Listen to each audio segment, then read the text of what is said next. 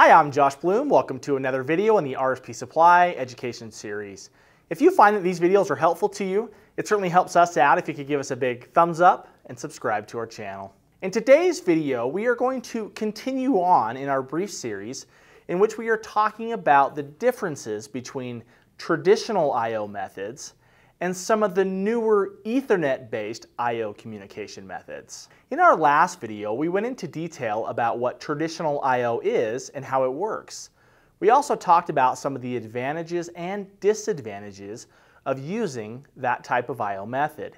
If you have not already seen that video, we will link it in the description below. For the purpose of this video, we are going to be taking a closer look at the newer Ethernet-based I/O control options. We will look at how this newer type of I/O works, what is needed to use this type of setup, and of course, we will talk about some of the advantages and disadvantages of using this type of I/O communication method. As always, the information shared in this video is intended to provide only a basic overview of this topic and should never take the place of proper electrical instruction. With that being said, let's take a closer look at Ethernet-based I/O and why you might choose to use it instead of the more traditional setup.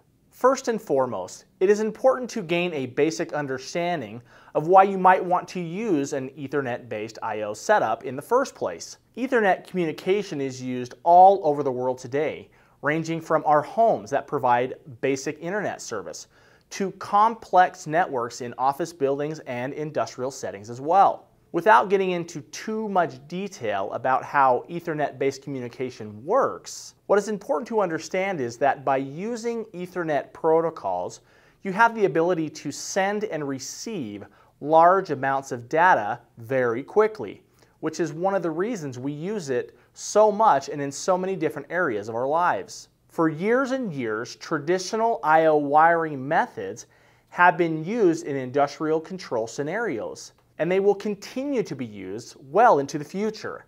However, over the past several years, Ethernet-based I/O control systems have become more common and are gaining traction because of some of the new benefits that they can offer. Because Ethernet communication can transmit and receive large amounts of data by utilizing this method in regards to I/O control and feedback, you eliminate the need for large amounts of wiring and hardware that is used in more traditional methods. For example, in a scenario where there are hundreds of I/O points of all kinds that are being used, discrete, analog, and others, there would be large amounts of wire that need to be run all over to each individual point where data needs to be collected. All of this wire would then be run back to the PLC cabinet to be terminated to hundreds of terminal points. This requires a lot of time and labor.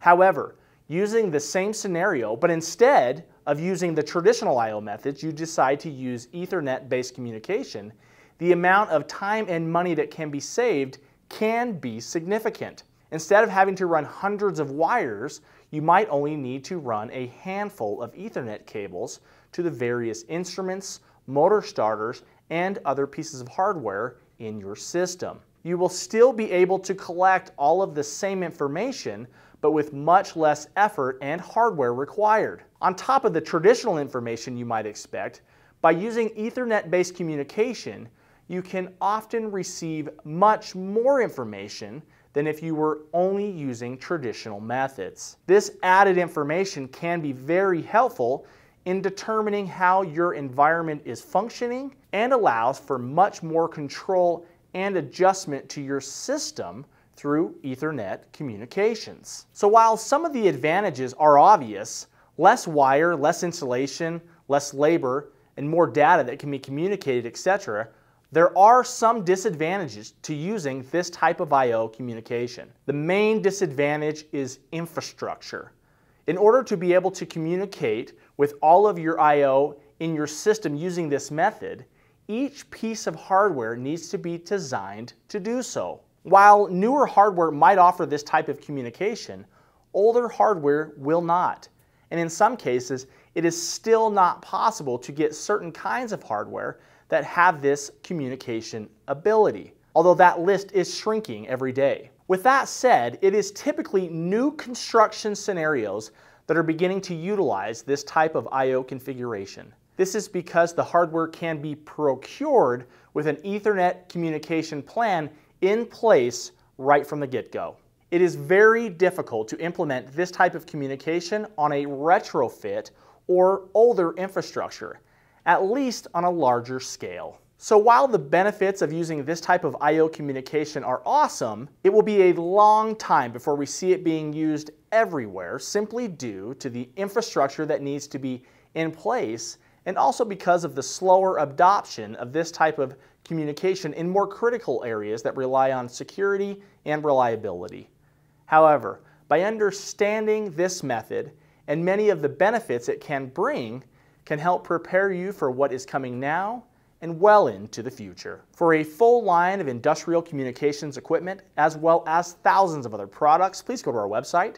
For more information or other educational videos, go to rspsupply.com, the internet's top source for industrial hardware. Also, don't forget, like and subscribe.